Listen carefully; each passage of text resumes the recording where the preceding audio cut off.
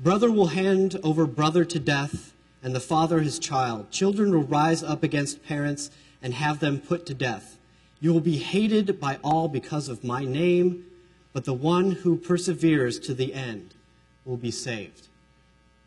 And so what Jesus is saying, what is put into the mouth of Jesus anyway, is that what's going on right now for you, what's going on in Rome, your brothers against brothers, fathers against sons, what's that betrayal that's going on, is Jesus predicted that for you. And because your name is Christian, in the Roman world, they blame the Christians for this great fire. Because you are a Christian, you will be persecuted.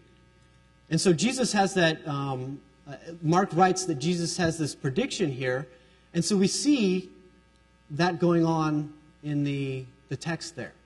Another thing that we can look at is how, in particular, Peter and Judas interact with Jesus. In the Gospel of Mark, both betray Jesus.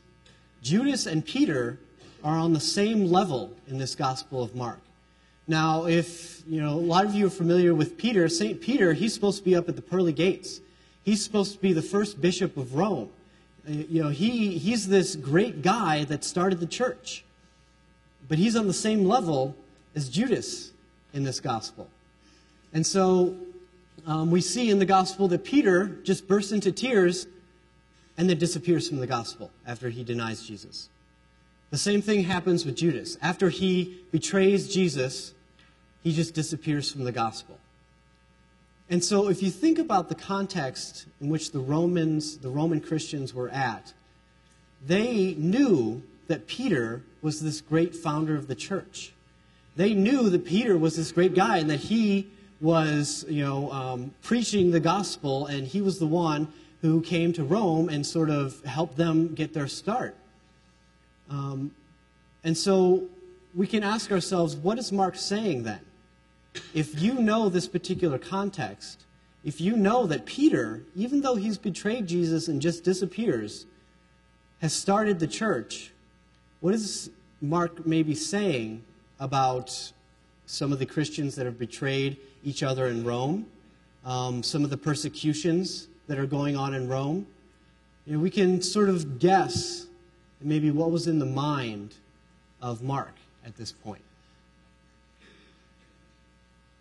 And so we can sort of draw conclusions now. Now, these may or may not be right, but they're conclusions that, based on this narrative criticism that we've done, based on this historical criticism that we've done, bringing all these different things together, we can look to see and draw a conclusion. Now, the first thing that we need to realize is that this gospel motif is a brand new motif. The Gospel of Mark was the first type of gospel, or first style of the gospel text that we have. And so this is a new way in which they're proclaiming the good news. This is a new way in which the Christians at this time were able to receive the good news of Jesus Christ. And so for the Roman Christians, they needed a way in this new motif, in this new gospel structure, of making sense of the persecution and upheaval. And we can sort of draw conclusions from that, but for sure we know that they needed to make sense of that persecution and upheaval. And they needed to come to terms with apostates. And all apostate means is this someone who has denied Jesus, someone who has denied the faith. They need to come to terms with apostates, and if they want to come back into the Christian sect. Later on, there's a huge division in the church about this particular reason, where people were denying themselves as Christians during persecution, and they wanted to come back, and some people said, no, they can't come back. Some people said, yes, they can. So there's a huge dilemma within the church, even later on, as the persecutions continued. And then also they needed to overcome the betrayals.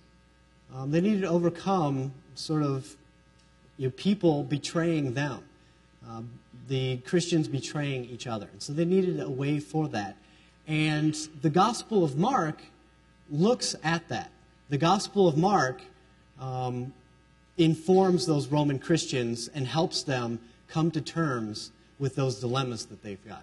Now, one other thing that will help us sort of look at the disciples and how this is helping us, where the Gospel of Mark leaves us off at, if you look at the last part of your Gospel there, the last part of Mark, verses, 16, 9 through 20, it's like you can choose your own ending for the Gospel of Mark. It's got a long ending, it's got a short ending.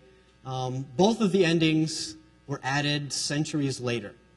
And the reason that they were added is to sort of soften the portrayal of the disciples in the text. Because when we look at the text where it ends off at, we've got the women running away scared from the empty tomb, not doing what Jesus says. So we've got disciples, again, not doing what Jesus tells them to do. And so that even makes it a stronger argument for this sort of betrayal of Jesus and what can happen. That even though these disciples that were with Jesus, they were able to get over that and become these great founders of the church. They were able to come back and make this great church that these Roman Christians were a part of. And so just here, as we do some textual criticism, how do you figure out whether or not these endings that we've got actually fit in? Well, one of the things is the Greek doesn't match in the manuscripts. The style of writing that you've got just doesn't match. And so that's one clue that we can have that this particular ending doesn't go along with Mark. And now that we're finding more and more manuscripts, early manuscripts, like from the Dead Sea Scrolls, actually not the Dead Sea Scrolls, I'm sorry, but manuscripts, early manuscripts from early Christian sects, none of those endings are found in those earliest texts. And so that's a big clue that that wasn't an ending there. And it lets the disciples off easy. So it doesn't follow the motif of discipleship that we have in the Gospel of Mark. And so it doesn't fit with the story, it doesn't fit with the theme. And also, it does not fit with the chiastic structure that you've got. The last verses that you've got in the original ending, where the women are leaving and fleeing the empty tomb, they tie up very well with the beginning of the gospel and how that goes. And actually, one of your discussion questions there is, with this new ending, how do you explain what is going on? Why would the Gospel of Mark leave you at this point with women just fleeing? There's just an empty tomb. There's no ascension. There's no sightings of Jesus that you've got. Why would the Gospel of Mark do that? And if you look at the beginning, if we follow that chiastic structure, it will help us answer that question. And so here are the works that I had. So thank you very much, and enjoy the Gospel of Mark.